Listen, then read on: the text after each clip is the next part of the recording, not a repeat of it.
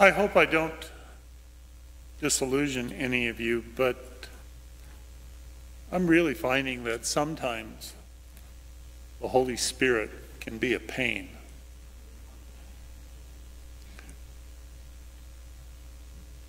Listen to the first reading, and I was thinking about a homily I thought of during the week, explaining the vineyard and talking about how that applied to us. And when I listened to the words of the second reading, I thought, no, that's some good stuff right there. And I should be talking about that tonight.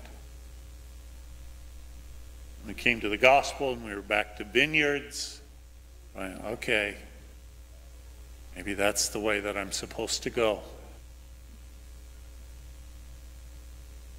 And I knew that it's the kind of the Spirit that's inspiring me in whatever way. But I knew that it stopped being the Spirit when what I heard was, oh, go ahead and preach on both. You have 2 homilies. No, that wasn't of God. I know that.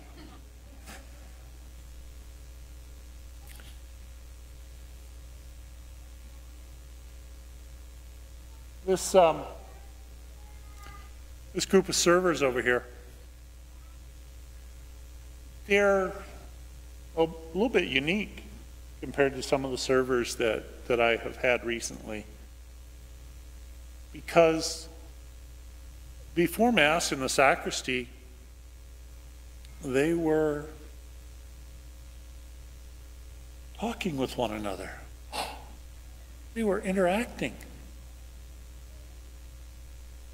And not that the other servers haven't done that, but in the sacristy, we've got a big, huge TV monitor that shows us the views of 6 of the cameras from around the parking lot. Just so, you know, if something happens, if something goes wrong, we can be aware of it and we can react. And a lot of times, the servers will just be fascinated by that. It's a screen, it's a TV, and it's on.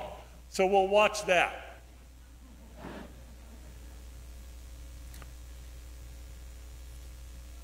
But don't we all? Found a chart online. Interesting. It's called Daily Distribution of Screen Minutes Across Countries. Stop and think about it. How much time do we today spend focusing our attention on a glowing screen of one form or another? Between TVs, computers, phones, tablets, whatever. This gave the breakdown. In the U.S., and I hope we're not disappointed by this, we're only 6th in the world.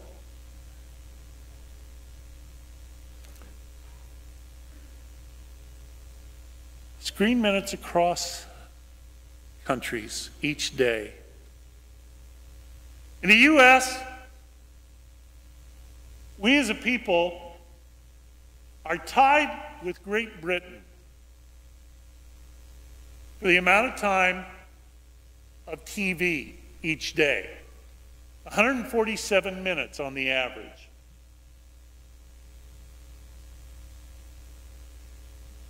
103 minutes on a computer, staring at that screen. 151 minutes staring at our smartphones. 2.5 hours. And then 43 minutes a laptop. But you're looking total at an average of 7 hours a day that we as Americans are there in front of a glowing screen,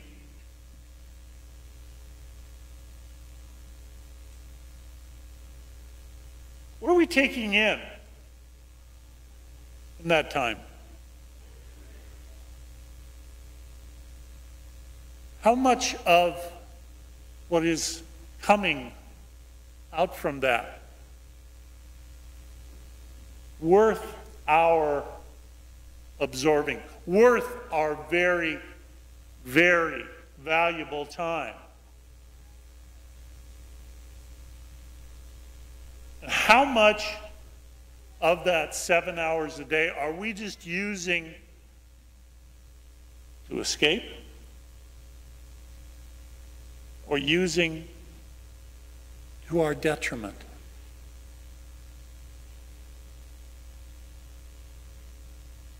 And folks, this is where this particular harangue has to stop.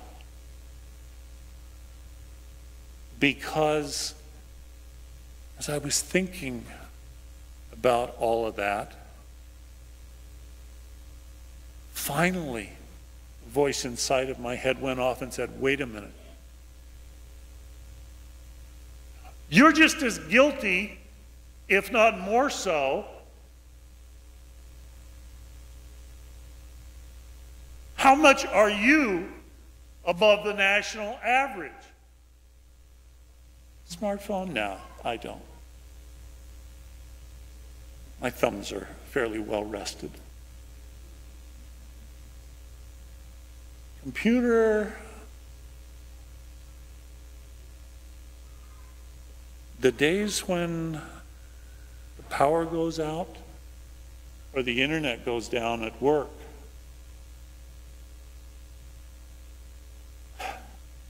I don't sometimes know what to do, how to do my work.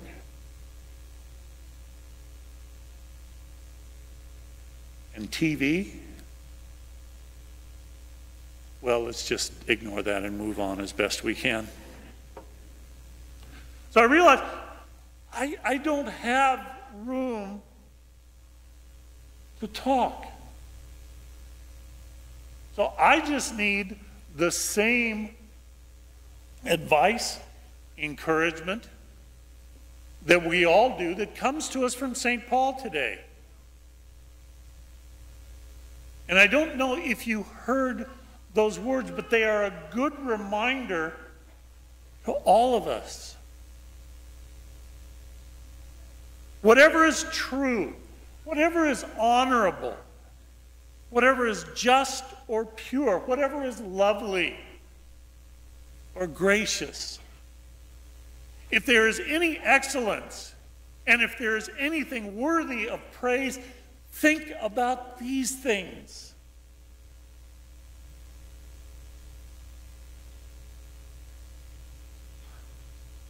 So I go back. When we look at not just neutral stuff on TV, but the fact that there is so much garbage. We call it a guilty pleasure.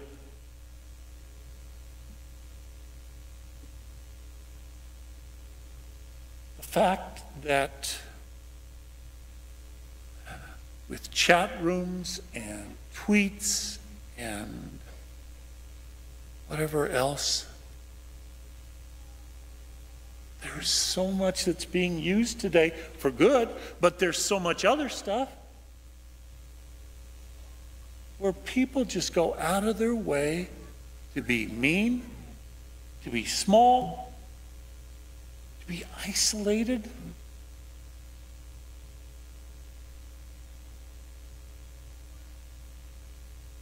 How much of that do we do? How often do we check ourselves and say, what am I letting into my head, to my heart? How is it having an effect on me?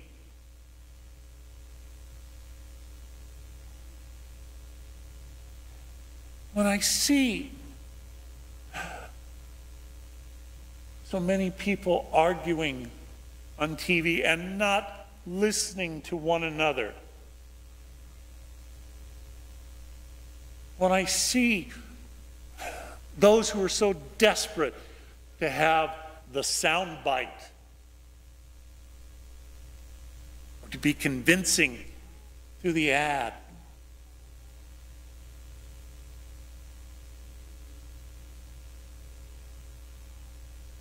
am I being aware of what's coming in? Am I being aware of how it might be affecting me? Am I choosing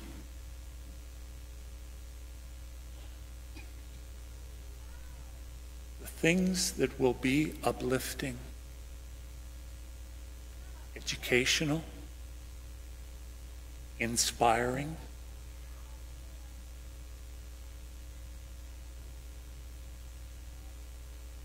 Or do I just go for the stuff that's going to reaffirm what I already think? Stuff that's going to tell me that this says I'm right, and anybody who doesn't agree with me is wrong.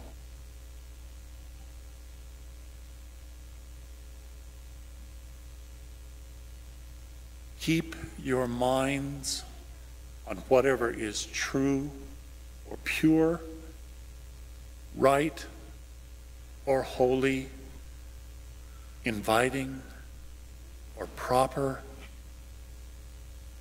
Don't ever stop thinking about what is truly worthwhile and worthy of praise.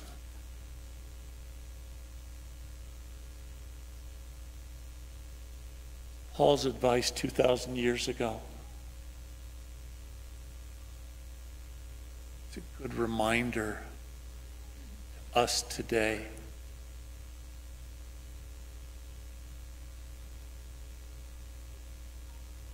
We've got to be very careful about what kind of garbage we allow into the temple.